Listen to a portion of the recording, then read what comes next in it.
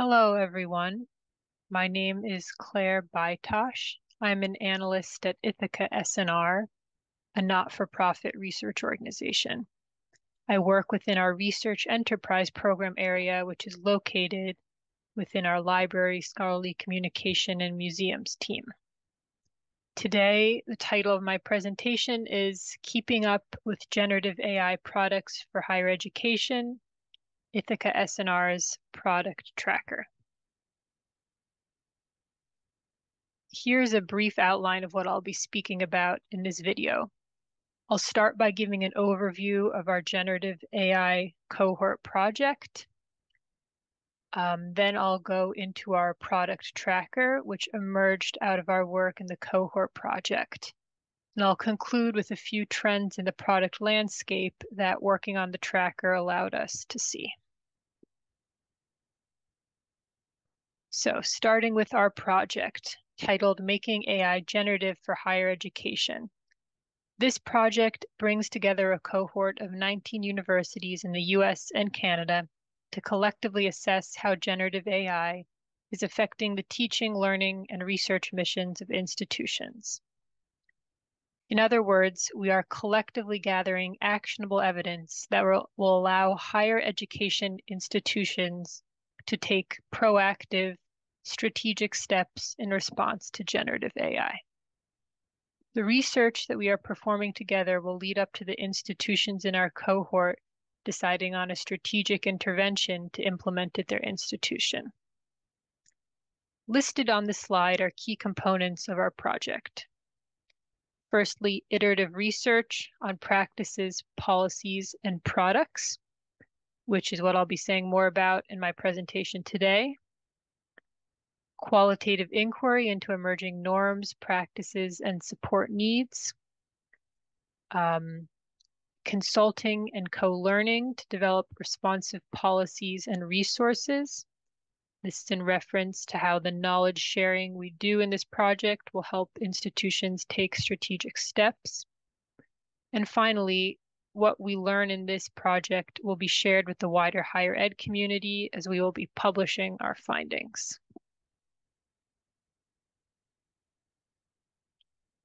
One of the first things our cohort did last fall, after this 2-year project kicked off, was conduct assessments of usage patterns, perceptions, and support needs in relation to generative AI at their institutions. They used a variety of methodology. Some of them are listed here, such as campus-wide surveys, focus groups, community dialogues, or informal conversations with key stakeholders on campus. Here are a few of the trends that emerged from their findings. Firstly, there's a widespread variance in terms of how familiar folks were with AI and generative AI among faculty, staff, and students. This was particularly notable among students who are often believed to be far ahead in their familiarity. And even if they were sometimes a bit ahead, there was still a strong fear that came out among students of accidentally, quote unquote, doing something with generative AI that would be considered plagiarism. There's also widespread desire, again, from faculty, staff, and even students for resources and support, be it training, guidance on appropriate uses, ethics, etc. And students, while often shown to trust AI a bit more than faculty and staff, were often also aware of ethical issues and wanted guidance on appropriate ways to use generative AI. All in all, this leads up to an urgent need for AI literacy. There are many examples we hear of instructors doing activities incorporating generative AI to try and teach their students to critically evaluate its outputs, thus taking steps towards AI literacy, but there's definitely a wide demand for more, again, across students, faculty, and staff. Finally, one more thing that emerged was that folks seem to be using general purpose tools more than discipline-specific ones. The two that came up most were ChatGPT and Grammarly, the latter mainly being among students. And these assessment exercises were used just to gather some baseline knowledge going into the interviews that all the schools in our cohort are now performing with researchers and instructors. So as I mentioned when introducing the project, iterative research is a key part of it. And one area our team at S+R has been following closely is the landscape of generative AI products for higher education. But to get a more holistic picture of this landscape, we created a generative AI tracker, which we originally shared amongst our cohort of collaborating universities last fall. They had a very positive reaction, and we released it to the public in March. The tracker is limited to certain generative AI products. It specifically lists products that are explicitly marketed towards post-secondary students or faculty and or appear to be in active use by post-secondary students or faculty for teaching, learning, or research activities. There are certainly other users of Gen AI in higher ed and other types of tools, but for the purpose of our project, we had focused on those geared towards researchers, teachers, and students in terms of users. The tracker is a living document which we update regularly as new products enter the market or new information about existing products becomes available. And our target audiences for this tracker were firstly end users, instructors, researchers, students who would be making choices about products, and then decision makers at universities to be better informed about the landscape when making choices themselves. And on the side of this slide is a screenshot of the tracker. You can access the tracker on Ithaka S+R's website under the Publications tab, where it was published along with an issue brief on the product landscape. Thus far, I'll add, we've had a very enthusiastic response to the tracker. So here are just a few features. This is a description of the kind of information our tracker includes. The tracker is broken down into several categories for the convenience of the reader. General purpose LLMs are towards the top. Then there's a category for products geared towards teaching and learning. One's used for coding, for writing tasks. So they're organized around use cases. The tracker always includes a brief description of the product. It adds on key features. We provide any available information about the pricing model, usually linked to it when it's available. If there are particular standout qualities of the product in a positive sense, or if it has notable limitations, we'll list those as well. And whenever available, we try and include other background information on the product, whether it be more background on the vendor themselves, or, for example, if it's a discovery tool, what corpus of content it's drawing on. If we know what LLMs are behind the tools, we will mention that. We also include external links in the comments section to helpful blog posts or video demos related to the product.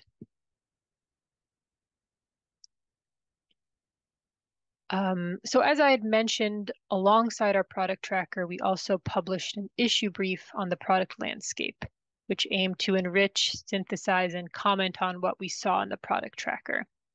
So this slide and the next several I'll talk through, I'll draw from that issue brief, which is on our website under the Publications tab. So our issue brief, one of the main things it did was propose a typology of products. It's a little different than the section headings within our product tracker, as here we settled on 3 broader thematic categories that aim to capture the core functions of generative AI tools as they are currently serving instructors, researchers, and students. The 3 types we settled on were discovery tools, understanding tools, and creation tools. And I'll say off the bat too, there's certainly overlap between these types, which I'll get into. So here I'll start with discovery. Generative AI-powered discovery tools allow users to mitigate information overload by more efficiently identifying content relevant to their needs. Conversational or chat-based discovery also so far appears to be a very desirable feature for users. Discovery products geared towards higher ed are often grounded in specific databases, generally cite their sources in generated responses, and this has been something that's made them more appealing so far than ChatGPT, which became famous for hallucinating citations, of course, as we all know.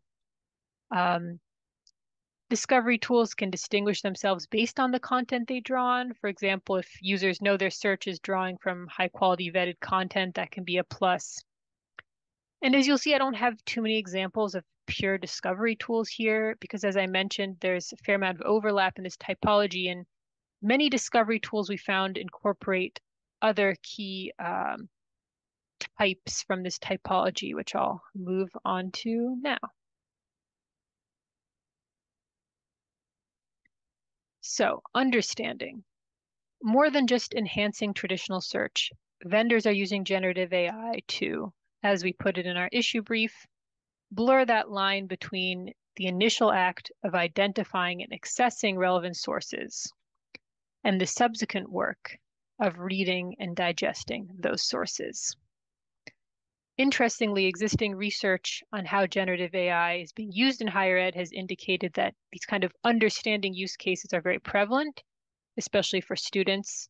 So it's unsurprising that this is a significant portion of the product landscape. So helping users understand relevant material through summarization and synthesis is the core value proposition of many of these products. The first two bullets are examples of those under the examples column. There's also a market for products that allow users to upload and query or get summaries of scholarly material that they have already identified as relevant to their needs externally. Products listed in the third bullet of example under the examples would be products that do this kind of thing. And then some products in the space aim to enhance learning workflows. There are some that specifically are aiming to enhance student learning, such as Clarivate's Alethea or Cortex Premium. In the case of Alethea, doing things like asking students questions to get them to think deeply about their reading, or in the case of Cortex, generating study notes and summaries. Then also translation is another way we can, another feature that comes up in tools as usually one feature among others in these cases, and also facilitates understanding, such as with the Audemic tools. Finally, creation. Of course, content creation or generation is central to the definition of generative AI, so certainly present across all products. In this category, however, what we aim to do was single out products whose primary function for teachers, researchers, or students is that raw generating text, images, code, etc. So text generators in particular aim to help simplify the process of moving from unformed ideas to polished writing through features like idea generators for brainstorming or sentence autocomplete. Certain products such as Curie and Writeful are catered specifically for academic writing and revise structure and terminology accordingly. Other products boast publication readiness checks for publication in scholarly journals. There are also products out there that are aimed towards instructors to use to generate course materials. This could be lesson plans, worksheets, quizzes, slide decks, etc. The very last bullet here that we have under the examples gives a few examples of this kind of thing.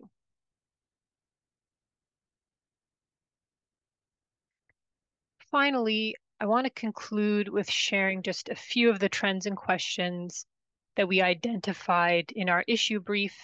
And these were all gathered from the big picture view of the product landscape that our tracker granted to us. So firstly, as the tracker demonstrates, the current generative AI product market for higher education is crowded and may even continue to grow. We noticed that There were products that certainly were fairly similar in terms of their core functions, that products that were going to last would need to distinguish themselves in their value propositions. One would expect to see consolidation among products, um, either from those who aren't able to distinguish themselves in their value propositions or because they end up being acquired by bigger players in the market. Distinguishing features might be the quality of content tool draws on, if it's a discovery or understanding tool, for example, or how comprehensive and expansive the content they draw on is. Secondly, tools that are embedded or can be embedded in larger platforms, especially in learning management systems, might end up having an advantage through their ability to reach more users. There are also products that in themselves present themselves as platforms made up of different features that otherwise might have been marketed as separate tools, um, and will also have appeal in that way. Finally, though it probably goes without saying, there's a widespread reliance on open AI services across the board. The GPT models are behind much of these products, sometimes in combination with other AI technology. And we'll also note that it's difficult to know what the future market price will be for OpenAI services. So there's a fair amount of uncertainty, both from vendors, I'm sure, and also from the users we've identified regarding what the financial burden will be, even for universities who are signing up for services.